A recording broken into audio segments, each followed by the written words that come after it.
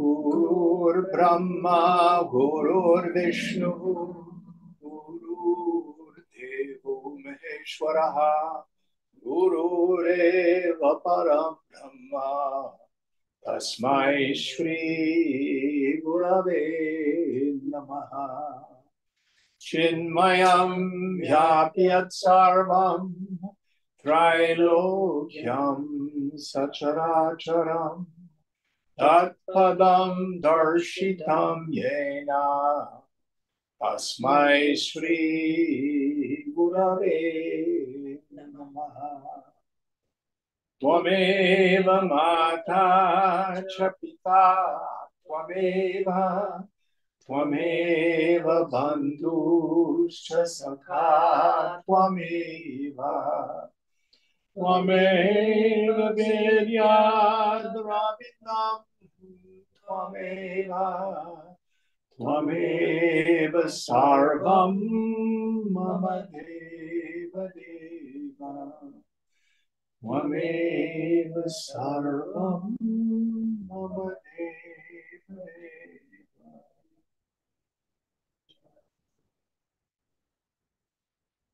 Om Sahana Bhavatu Sahana Bhunaktu Sahaviryam Karavavahai Tejasvinavadhitamastu ma vidvishavahai. Om Shanti Shanti Shanti.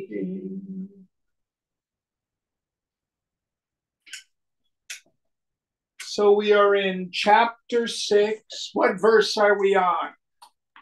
We're on verse 30. Verse 30. Help us out, please, Deepaji. Yeah. Yo mam pashyati sarvatra sarvam cha mai pashyati tasyaham na pranashyami sacha me na pranashyati. He who sees me everywhere and sees everything in me, he never gets separated from me, nor do I get separated from him. So here we're talking about the distinction between the dualists and the non-dualists. So the dualists posit that I have a relationship with God. I have a relationship with Lord Krishna. And I want to get close to him. I want to feel his presence, etc. And what Krishna is implying here is actually you are never separated from God. We have that great Upadesha Mahavakya from the Upanishads, Tatvamasi, that thou art. You are God, you are that. Sounds silly. I have a hard time paying my bills.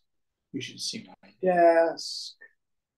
Sometimes I say unkind things. I get my feelings hurt. How can little me be God? And what the scriptures say is we have to use the method of lakshanam, of inference, to find the implied meaning. So we have tat, the infinite. We have tvam, you, the finite. So we have to remove from our attention all that appears to be impermanent, transient, mutable, changeable. So I have a physical body. My physical body is an object of cognition. I know the body. If I have an ache or a pain, I know it. If I put on weight, I know it. If I look at a photo of myself when I was 20 years ago, I know the change in my body. I am not the body. I am the knower of the body. The body is impermanent. It is mutable. It is changeable. It is not me. Macrocosm. God has a body. It's not like the marble statue of Lord Shiva or like the flute player Krishna. The body of God is the phenomenal universe called the Jagat. It's called the Jagat because it goes Jagat, Jagat, Jagat, Jagat, Jagat, Jagat, Jagat, Jagat, Jagat. It too is always changing. Swamiji used to call it the Einsteinian world of flux.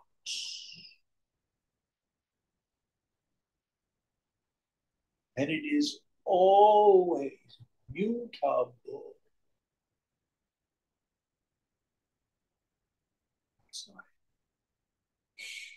You and I have what we call a subtle body, a world of thoughts and feelings, memories, images, stories.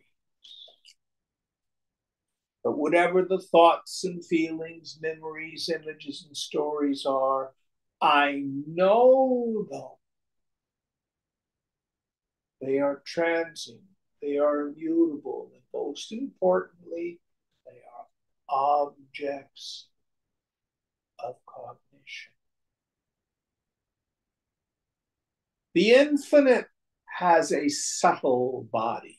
It's called the total mind. The technical word, it's kind of a funny one, Hiranyagarbha, which literally means golden egg. But it's the sum total of all the thoughts and feelings that ever been thoughted and felt, or ever can be thoughted and felt. It's what psychics tune into. It's the mind of God. Some people, for example, will go, their kind of meditation is to go in meditation to receive wisdom. Where does that wisdom come from? From the mind of God. But the thoughts are impermanent, they're mutable, they're changeable. That's not what we're going to pay attention to. Neti, neti, not this. You and I have a causal body, Karana Shaya. It is my particular bundle of vasanas, deep psychological impressions, that cause me to get agitated, that impel my mind into desire, that impel my body into action. The infinite has a causal body. It's called Ishvara. What does Ishvara literally mean? Who can tell me? Usually translated as the Lord. Comes from the root ich, ichiti. He who wishes, he who wills, he who intends. The cause of even the Big Bang. The creator. Now, at the core of your being and my being, if we look at the space between the thoughts into that silence and then introvert the attentive faculty. Notice who am I? There's just witnessing consciousness. Atma, pure self. And that consciousness, which is the ground of being of the whole creation, we call it Brahman. I am Atma. Brahman. That self in you, in me, in everyone is in fact Brahman. Here then Krishna implies, well, what about this phenomenal world?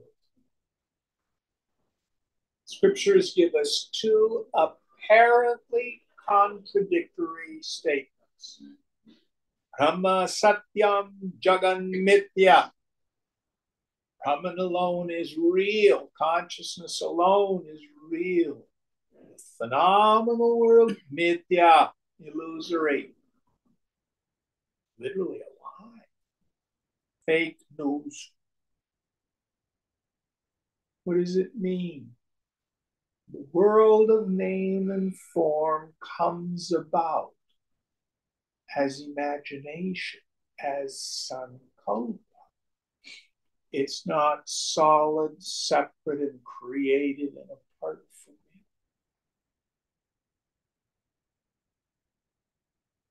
And then Chandogya says, Sarvam Kalvidam Brahma. All this is verily Brahman. It appears as a world of name and form, but what it really is consciousness appearing as me. So the yogi realizes their own self as that ground of being, that Chidakasha, that space of pure awareness. Knowing that it is the self in everything. When you realize the self in you, you realize the self in everyone and everything. And then you also see Sarvam Kalvidam Brahma, all this world of name and form. It's just the play of consciousness, vibration held together by thought. That's all it is.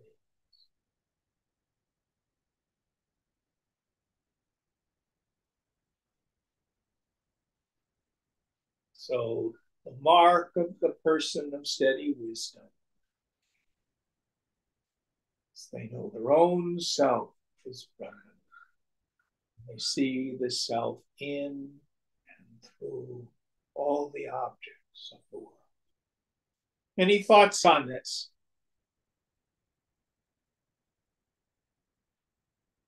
Next verse.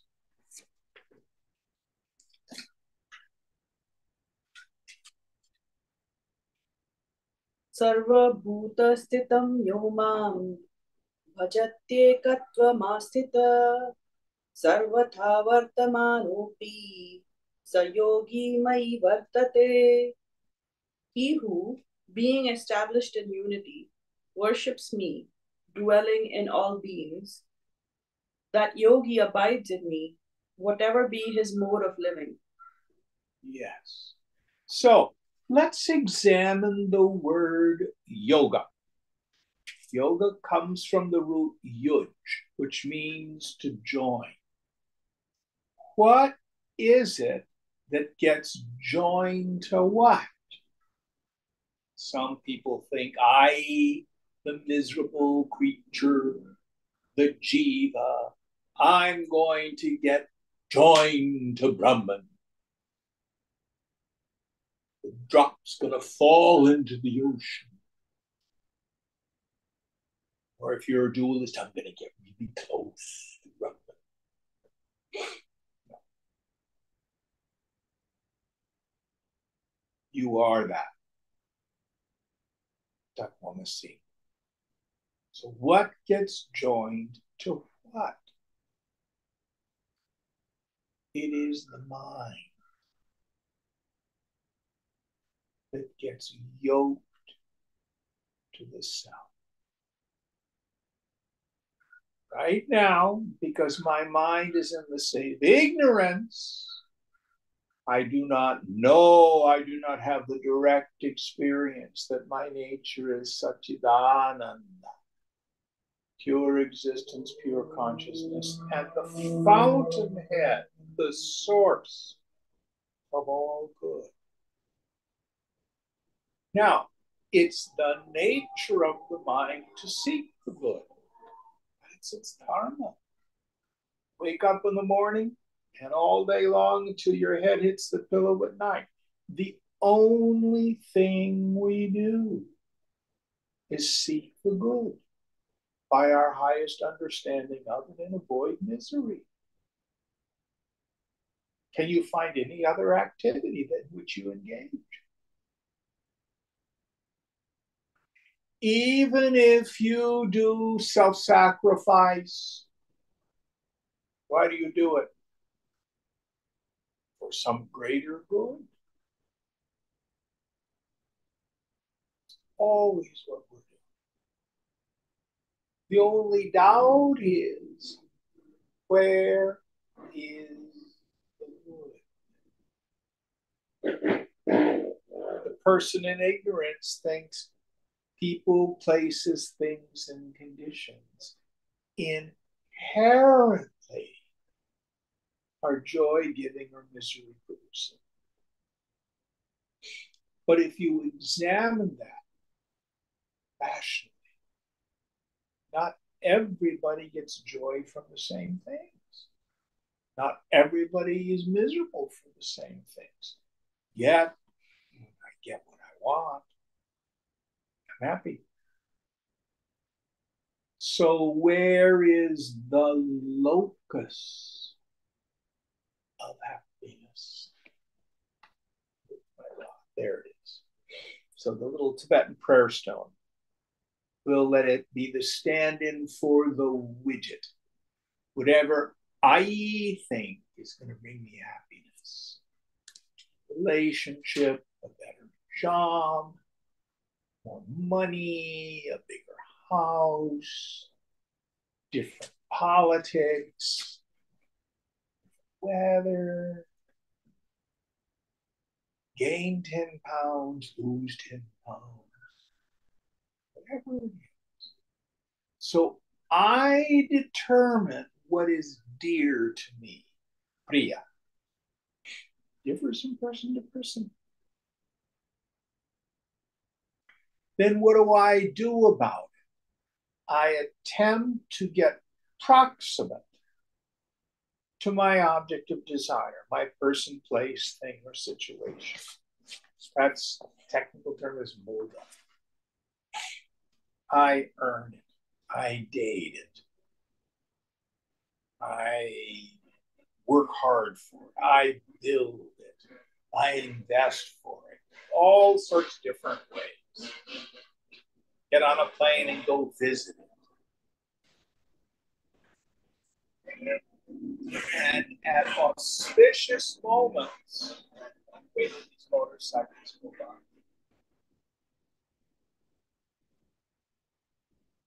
When desire and object of desire become one.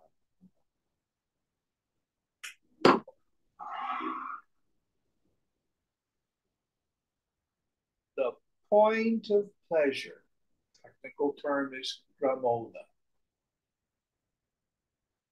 I think, oh, such luck. I'm such a good worker. I got what I wanted. But what's really happened is momentarily the mind has been freed from its longing. It's Vikshepa Shakti, it's projecting power, and has come home. But in my ignorance, we call that state the Anandamaya Kusha, the sheep. I do not know what's really happening. I think it's in the object. I do not know that I've just used the object and a taste of my own suffering. So what the yogi works on first, watch your mind. Make friends with your suffering. What's it feel like to want stuff you don't have? It hurts. Yoga says there's no other suffering.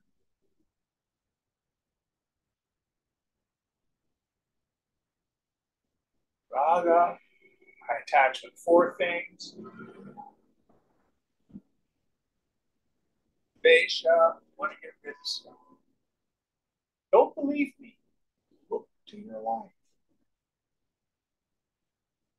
So, when I'm moving through the world, we watch our mind, we watch our mind, we watch our mind. When I'm upset, remember it's a spiritual axiom that if I'm disturbed, no matter the cause, I'm the one with the klesha, the affliction. I'm the one with the attachment. I'm the one with the control issue. I'm the one with the identification. I'm the one caught up in raga and vesha. Shankara would say, at least don't embrace a rotting corpse thinking it's a beautiful bride. At least know why you're miserable. You're stuck wanting.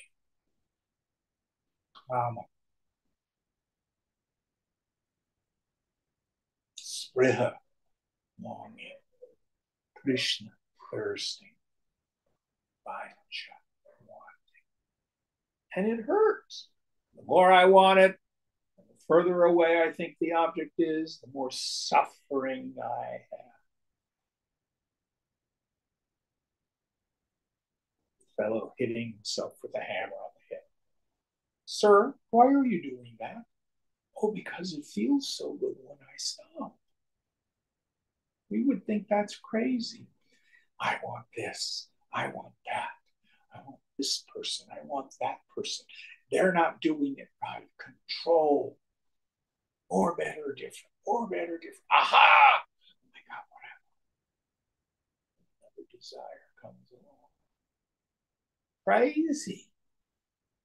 That's what we do. Then the other assignment, pay attention to your experience of pleasure. Yoga says pleasure always tastes the same. It will vary in intensity and it will vary in duration, depending on how thoroughly the object has satisfied my desire. I get confused because of the diversity of sensory experience. I'm focused on the taste of the chocolate. I'm focused on the beautiful music. I'm focused on the attention and praise. What I'm not paying attention to is what's going on with my mind. Oh, it feels good. That's a kiss of the bliss of Brahman. Own your own honor. There is no more fruitful meditation than those two practices.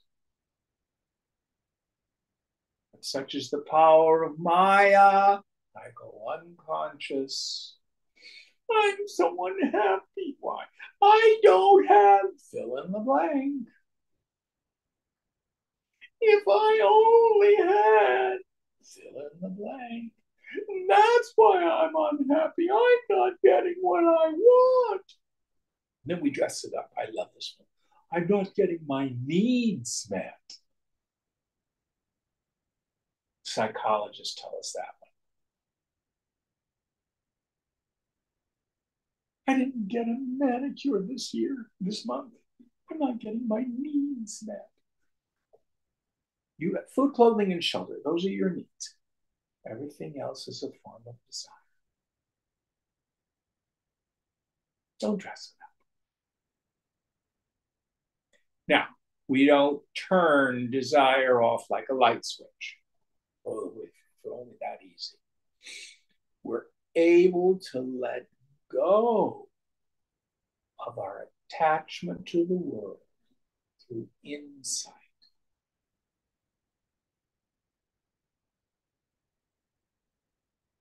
Vipassana. Deep insight. I finally figure out what's going on. Then I develop the desire to be free from desire.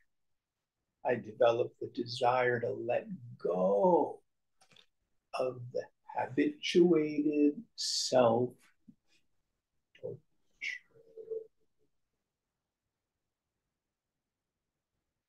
So the yogi, of course, she enjoys the world. Desire arises, no attachment. If a widget comes to her, groovy. Desire and object desire become one. Oh, that stopped my mind, Krishna. And you don't give away psychologically your own ananda. That helps you let go of the object, because it will go. They all do.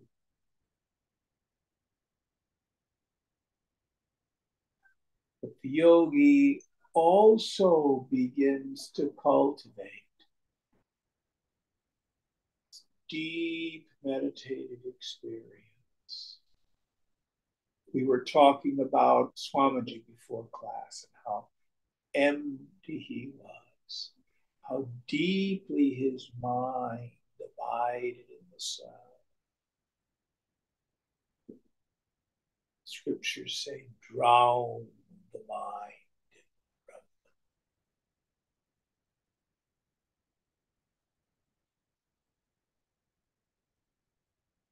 The good thing about that is it's always available.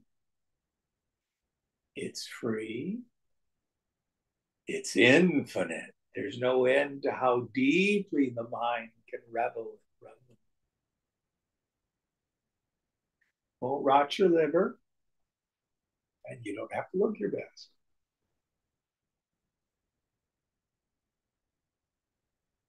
Always available. And then the world, the joys of the world, it's like a thimbleful of water added to the ocean. A little bit of juice. Nothing compared to the bliss of the mind yoked to the self.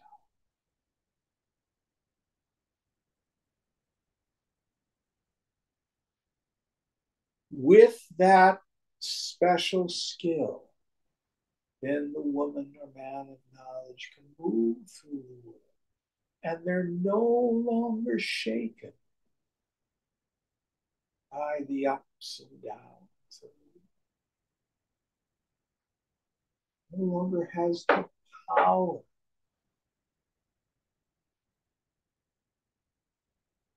to destroy them.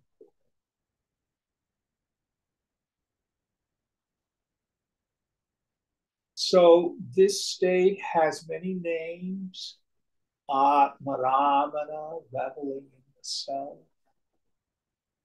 Ramananda rasa, the juice, taste of the bliss of Brahman.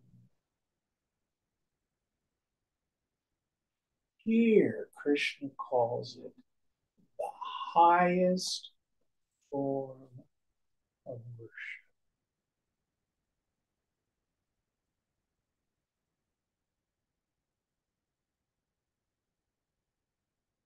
What is the best way to worship Krishna? Not with flowers and mantras.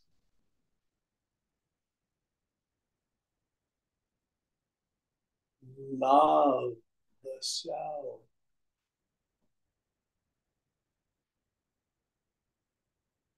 Soak the mind and the self.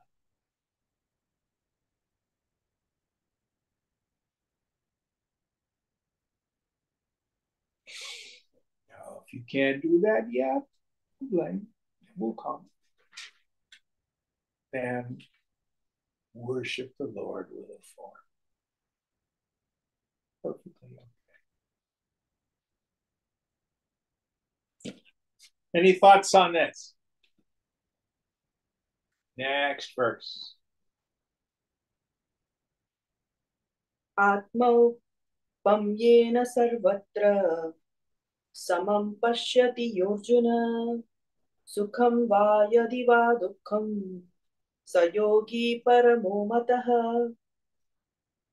He who, through the likeness of the self, O Arjuna, sees equality everywhere, be it pleasure or pain, he is regarded as the highest yogi. So this sama drishta, this equality of vision, when my happiness is no longer invested into the names and forms. So it can be a conducive or non-conducive environment. Yogi is sthita, prajna, steady in her wisdom. Stock market goes up, no big deal. Stock market goes down, no big deal. Your political candidate wins, no big deal. Your political candidate doesn't win, no big deal. Don't sweat the small stuff. It's all small stuff.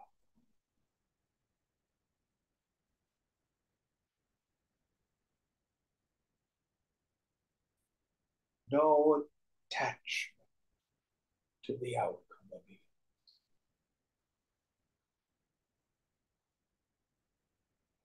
And this is what the Master Jesus meant when he said, my kingdom is not of this world. I am in the world, but not of it. And in the second chapter, Krishna has said, for the yogi, steady wisdom, what is day to the world is night to him. No longer any attachment to the ups and downs of the world. What is day to him? Satmaramana. The world doesn't even know about. It's night to them. She has a different playground. Any thoughts on this? A question. Please. So the examples that you've given were about the things that happen to a person himself. But what if it's the joy and pain that can happen to one's child?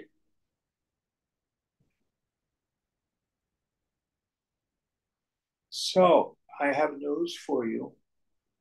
Children have joys and pains. And sometimes they even precede us in death. But the self of your child is never touched. What does that mean? Exactly what I said. Physical pain gets as far as the body, emotional upset gets as far as the mind, but nothing touches the core of our being. Now, if you are identified with your own body, then you're going to see a child as having the body. Then what do? We love them.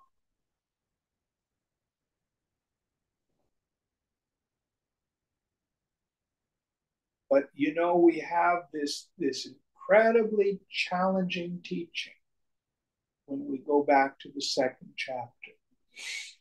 There's all that preparatory stuff where Arjun's getting confused about the war. Should I fight it? Should I not fight? Finally, he surrenders. And what does Krishna say in the 11th verse? That's the first of the real teaching. He says to Arjuna, you grieve for whom you should not grieve. Though you speak words of wisdom at the worldly level of Vyavahara, what you've said is true. But the wise grieve neither for the living nor the dead. That's what it says. The whole rest of the Gita is to explain that one verse.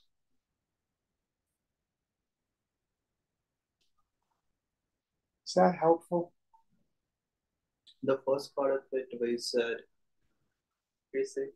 um, sorry, I forgot, but the first part of what you said was pretty helpful.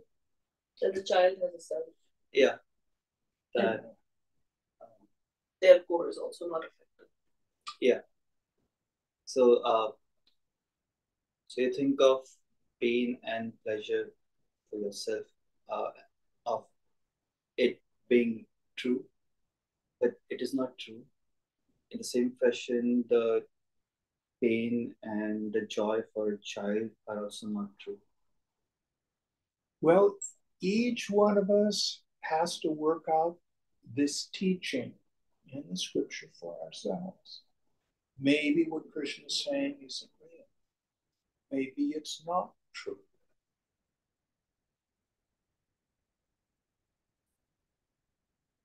All I can say is this is what the scripture says.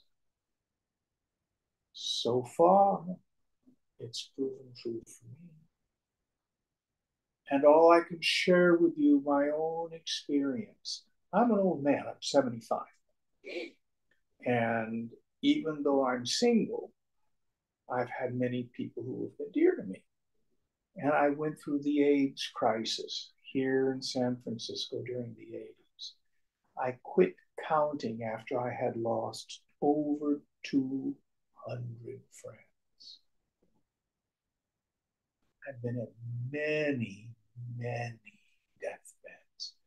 Death is a good friend to me. And I know from my own direct experience that death is not a tragedy. People suffer getting there. Being dead doesn't hurt.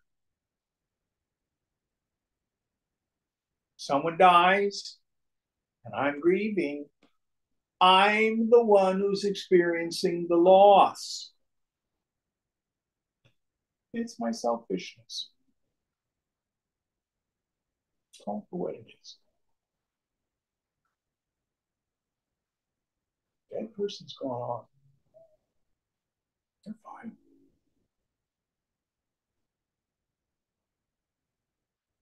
But some of us think the depth of my suffering is a proof of my love.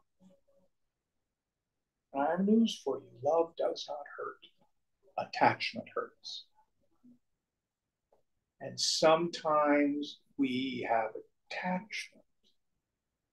We dress it up with words of love.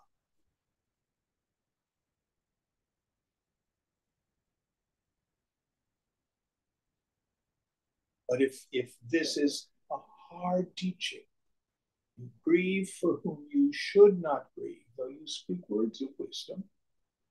A wise person does not grieve for the living or the dead. Go back and study chapter 2, which gives the foundational material on this. I'm not saying that it's wrong or bad to grieve the suffering of a child. but I'm saying that its ultimate cause is deep spiritual ignorance.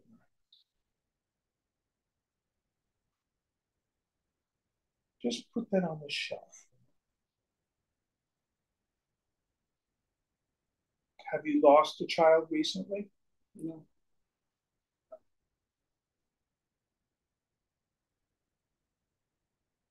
And that was really profound what he said. The other thing that every parent experiences, our children come through us, they do not belong to us. Of course, we want them to be happy, but too frequently that means I want them to do what I think is best. And our children have their own journeys. They have to go through their own joys and sorrows, learn their own lessons. God knows you and I certainly did.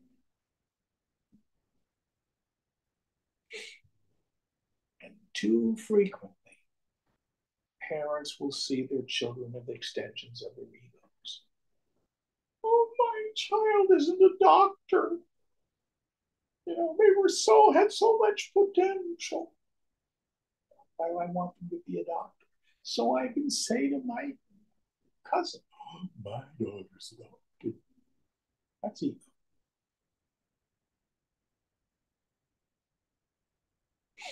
Oh, I'm so worried about my son. He's still not making very much money. I'm so worried about him. Is he happy? Well, he says he is, but what are you really saying?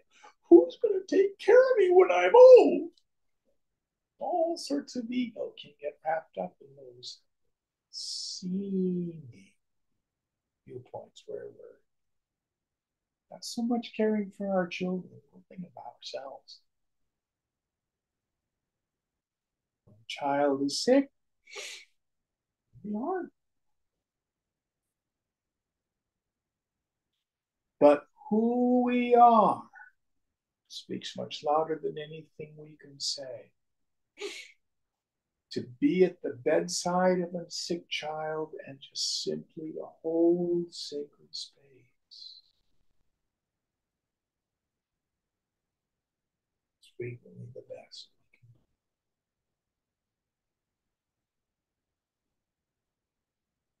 Can't tell you how many deathbeds I've been at. That's my job.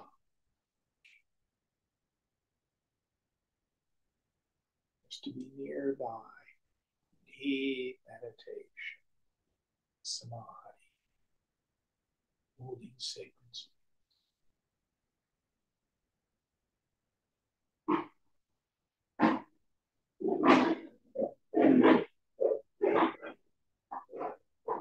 Good question. All right. Next verse. Arjunavacha yoyam yogastvaya prokta samyena madhusudana etasyaham na pashyami chaschalatvat sthitim sthiram. This yoga of equanimity taught by thee.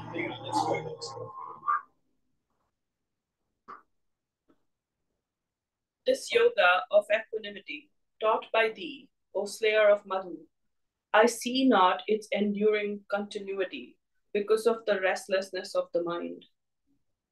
So Arjun pushes back and he says, good God talk, dude, but our minds are restless. They reach out for this and that. Even when I've tried to meditate, going on for 20, 30 minutes, I don't think what you're saying is achievable. Maybe I'm not cut out for this. Who's had that doubt? Yeah. Isn't it wonderful? You're such a textbook yogi. They wrote a book about you 3,500 years ago. Well, your textbook. But actually, that should give us great solace. Welcome to the human condition of being a yogi. So let's see what happens. Next verse. Chanchalam hi mana Krishna pramati balavadridam tasyaham nigraham manye vayoriva sudushkaram. The mind verily is, O Krishna, restless, turbulent, strong, and unyielding. I deem it quite as difficult to control as the wind. Yes. Oh, yes. It's like trying to stand at the shore and discipline the waves, or try to make the wind stop blowing. And here, our poet Vyasa uses a wonderful word, chanchalam. So the root is chal chalati, which is to move. Like, where did Ramana Maharshi live? Aruna Achala, Arunachala, the dawn that never moves. So there's a duplicated root, chanchalam. And not only is moving, it's really moving. That's my mind. Oh, this yoga business, this meditation, not for me. Seems too hard. It's like trying to control the wind. Anybody else can identify with Arjuna? Let's see what the Blessed Lord says.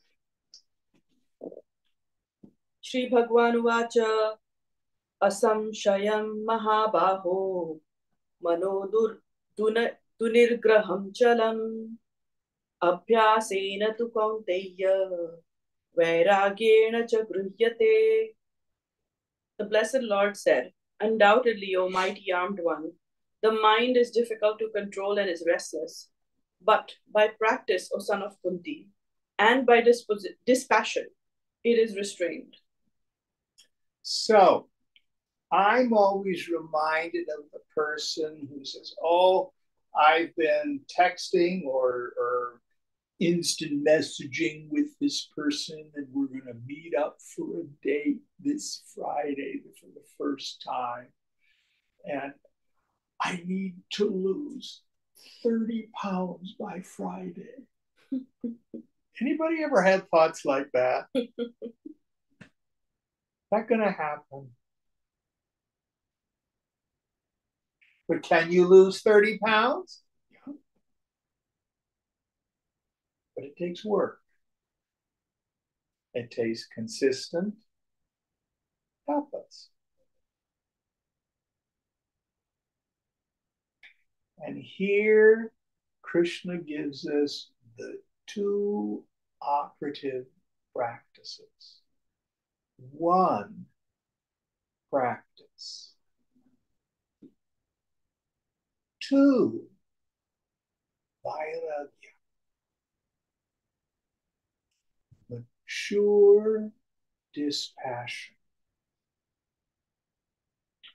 What holds my agitated mind in place is attachment, asangraha.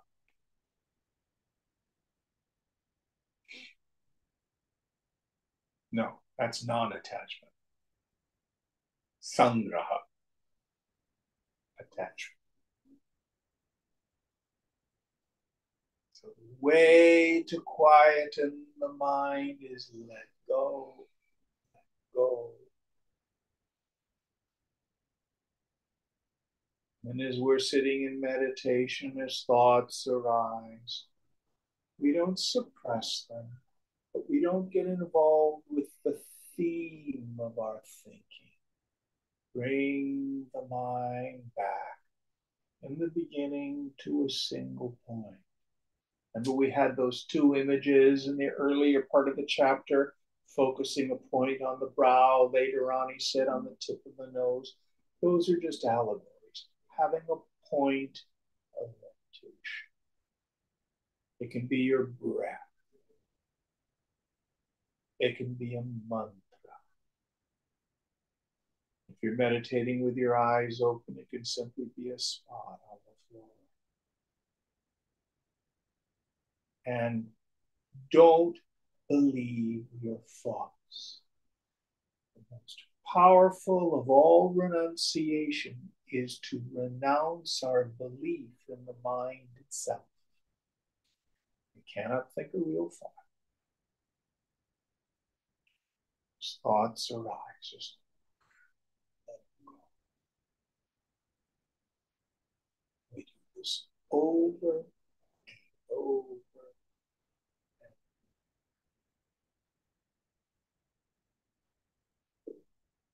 So you see somebody at the gym and they've got big, huge muscles. Oh, I want to have muscles like that by Friday. How'd you get that way? Practice and renunciation.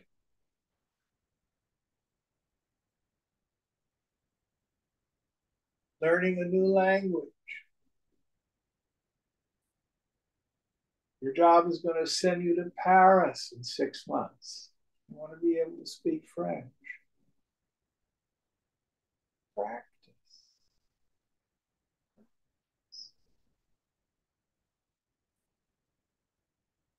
Everything in life is accomplished by what we call purushartha, our own self-effort.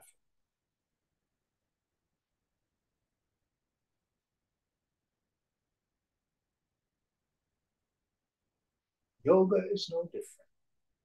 Yes, a lot of it is grace. I love, there's a wonderful Zen proverb. Enlightenment happens by accident. Zen makes you accident prone. Mm.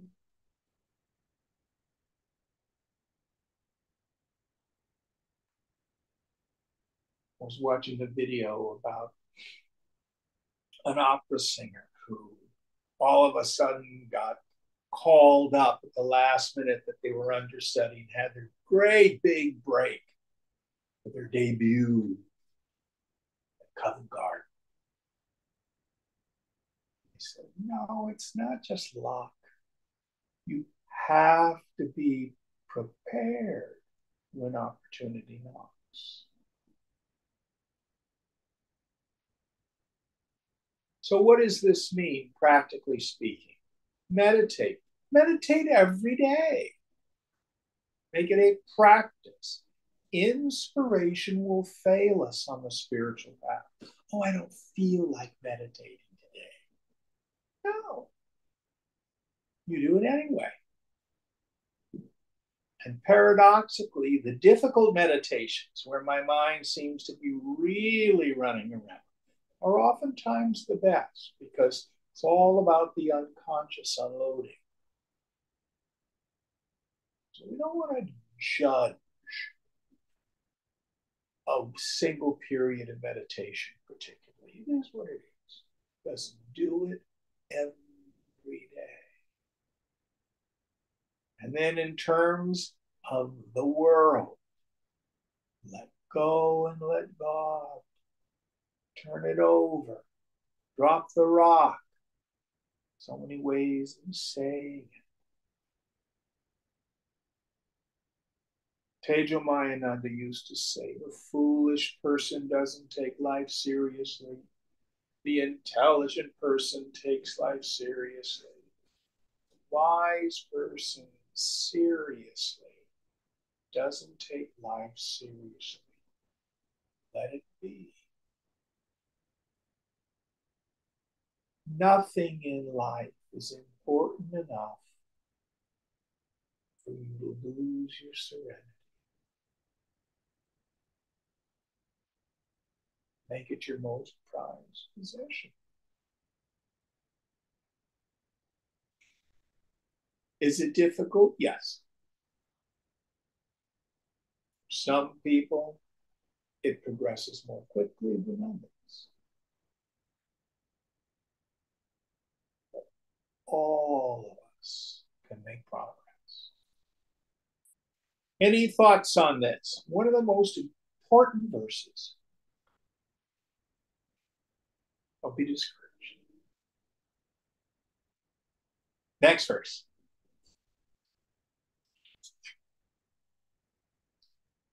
असंयतात्मना योगो दुष्प्राप इति मे मतिः वश्यात्मना तु यतता शक्यो वाप्तुमुपायतः. Yoga, I think, is hard to be attained by one of the uncontrolled self, but the self-controlled striving can obtain it by proper means. Yes. So some people have a wrong idea of grace. Oh, I'm going to go see a famous guru, and that's going to fix it. Or I'm going to get vibhuti, that's going to fix it. Or I'm going to go on a pilgrimage to such and such a temple. Or bathe in the holy river. But I go back home and I stay enmeshed, entrenched in my old habits of thinking and behaving. I call that armchair grace. Doesn't work. If you are touched by grace, it will impel you into action, into self-effort. Krishna will say, person raises themselves into the self by themselves. They cannot lower themselves.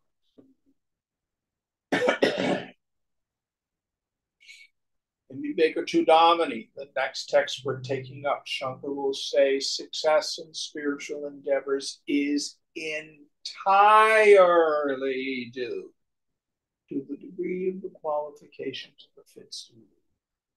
There are factors such as time and place, while important, are fundamentally secondary. It's our purusha. And everything in life that's lasting and of value, we gain through our own self-efforts and God's grace. Any thoughts on this?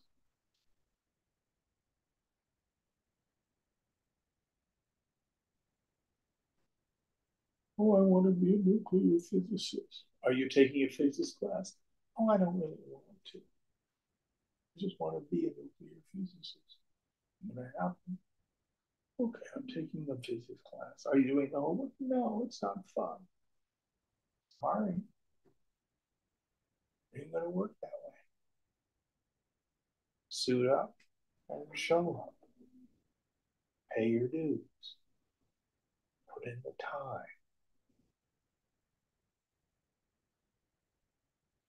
It's a great key to life. All right, next verse. Are we getting close to the end? Yeah, they're like 42, I think.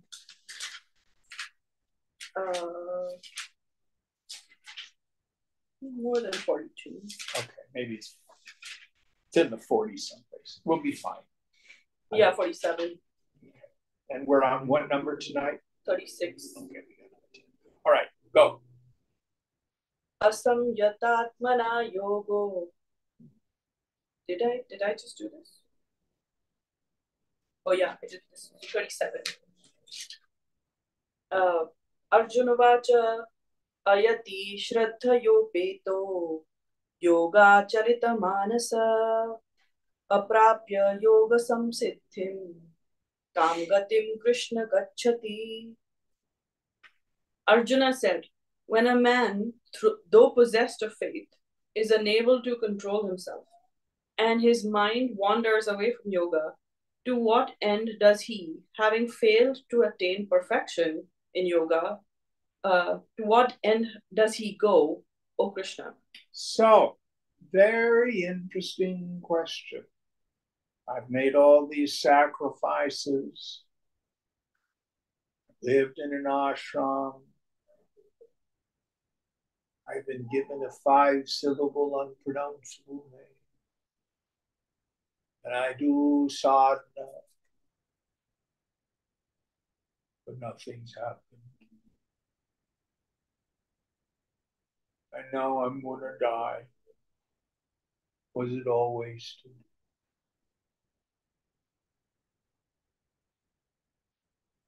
Or maybe, I've had faith and I do some meditation, then I'm hit and miss.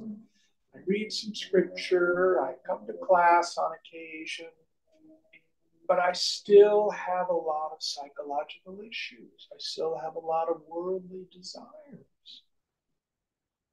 What happens when I die? I'll have to come back and start over again.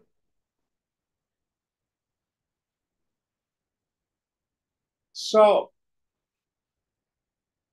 what happens when the yogi dies if they do not attain self-realization? Next verse.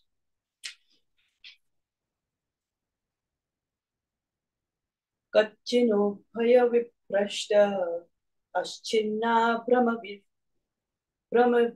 nashyati apratishto mahabaho vimuro brahmanapati. Fallen from both, does he not, O mighty arm, perish like a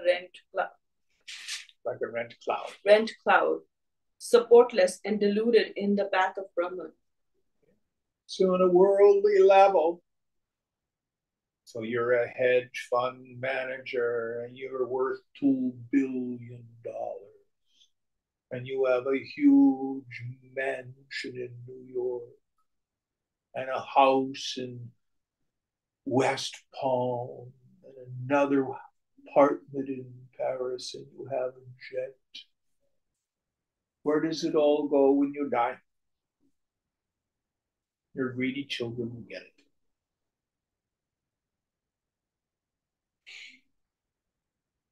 What if you learn all sorts of things? You've become an expert in astronomy.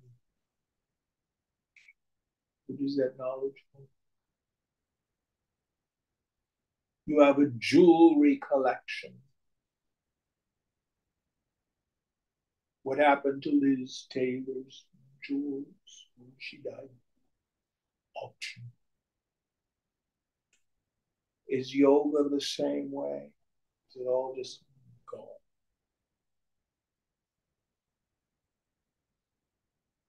Do we only get one chance for this? It's a doubt many people have. And what happens, is it worth it? Why don't I just go be an ordinary bloke? Spiritual life, not for me. Much too hard. Let's see what the Blessed Lord says.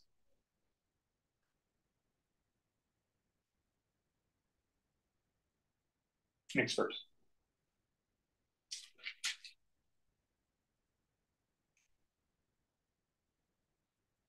Etan me samshayam Krishna cheturmahasya sheshata twadanya samshayasyasya chetana yupapadyate. This doubt of mine, O Krishna, please dispel completely, because it is not possible for anyone but you to dispel this doubt. Yes. So there's another verse from Arjun here. So he has this terrible doubt. Is it worth it to strive hard on the spiritual path, even if it feels like self-realization is very, very far away?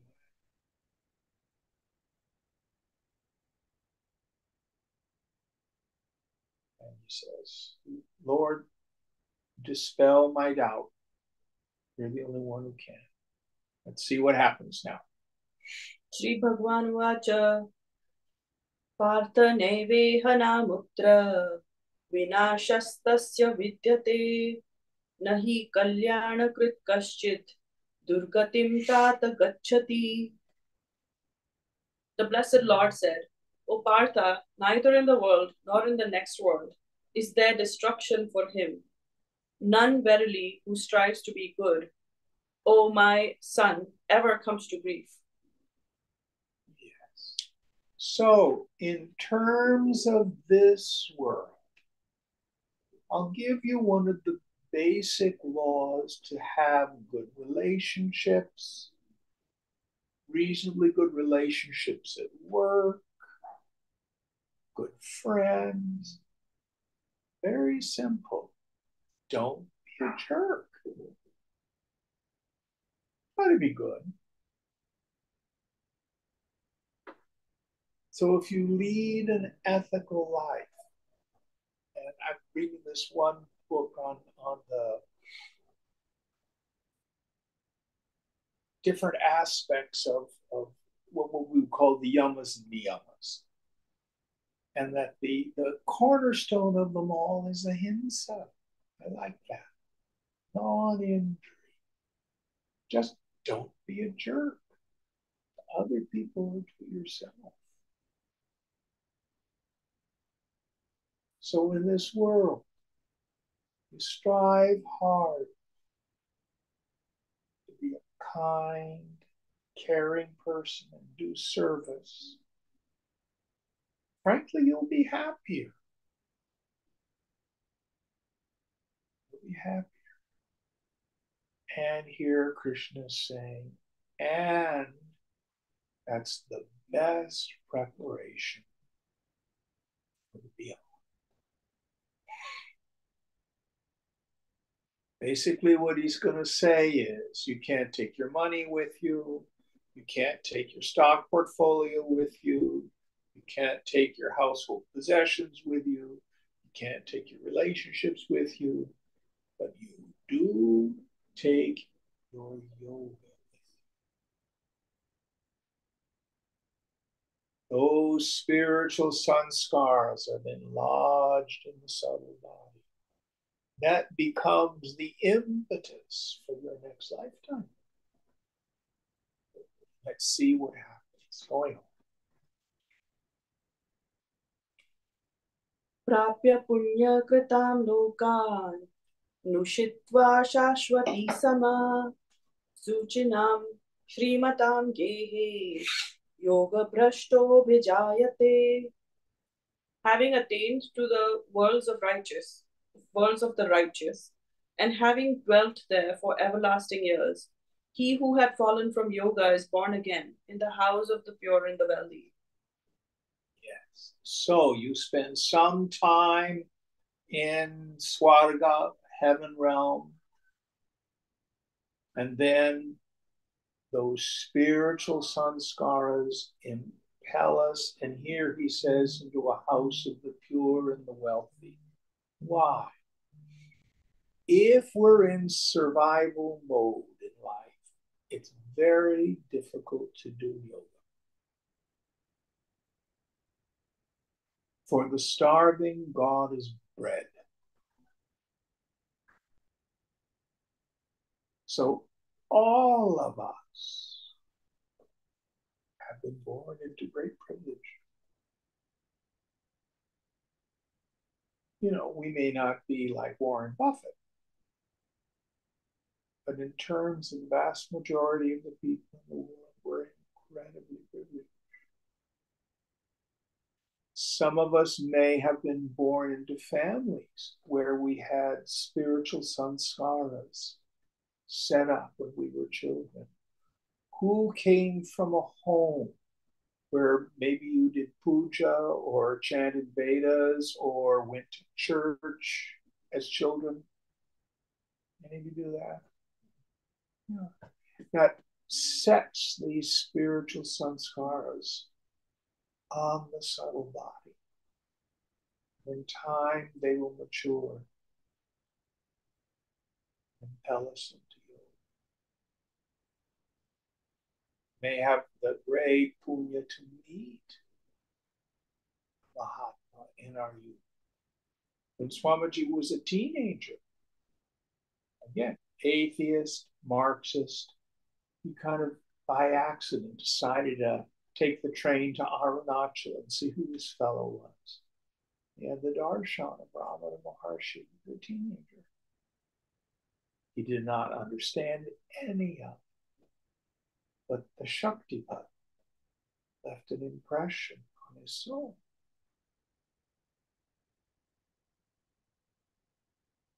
You never know. All right, we'll stop here. What verse are we on for next week? 42. 42. Om Purnamada Purnamidam Purnat Purnamudachyate Purnasya Purnamadhaya Purnamedhavashishyate. Om Shanti Shanti Shanti. Hari Om Sri Guru Namaha. Hari Om.